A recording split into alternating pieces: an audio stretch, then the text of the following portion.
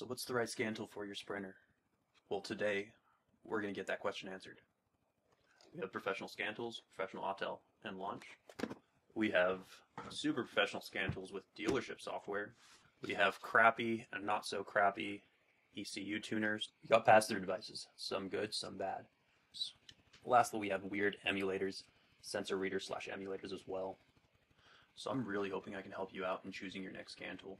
So let's compare best and worst. Here I have the cheapest one, which I don't recommend. It gives you generic codes and not much else. Here I have a laptop with Mercedes software and a pass-through device to connect that software to the vehicle. Now, for the sake of argument, we're going to say this is the best and this is the worst. But what lies in between here? Surely there's something that's both user-friendly and functional. And that's where this scanner comes in. But I'm going to talk about this a little bit later. Let's circle back to the fancy launch and autel. Now, both of these are likely out of most users' price range, so why the heck am I bringing them up? Well, when having this discussion about what scan tool you should get, it's important to consider the functionality. So let's take the functionality of the dealership software and just say that's 100% right off the bat. That is the most functions you can get for a Mercedes vehicle. Now, these two professional tools from launch and autel, they're going to do about 60 to 80% of what your factory scan tool can do. Now, don't get me wrong, that's going to cover most people 10 times over. Chances are 90% of the time you're only using maybe 10% of a scan tool's functionality. But here's the thing, all right? Factory scan tool can be very expensive. These guys you're looking at somewhere between $1,000 to $3,000 depending on what you want with it.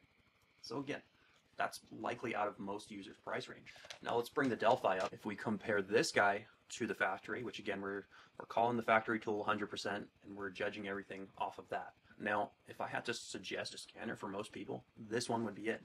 Instead of paying thousands of dollars, you're paying maybe 50 to 100 bucks for this guy, depending on where you get it.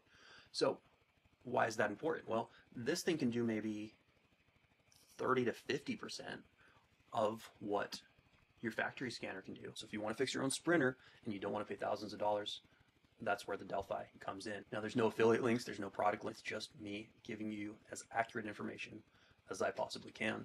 With that said, if you want to know more about scan tools, if you want to know more about pass-through devices, dealership software, let me know. Naturally, if I find that there's interest for this video, of course I'll be discussing more scan tools, whether that be the very odd emulators / simulators that essentially wire into your CAN bus network, or maybe you're simply looking to learn more about programming an ECU. I truly hope that this video helps you pick the right scan tool for your vehicle.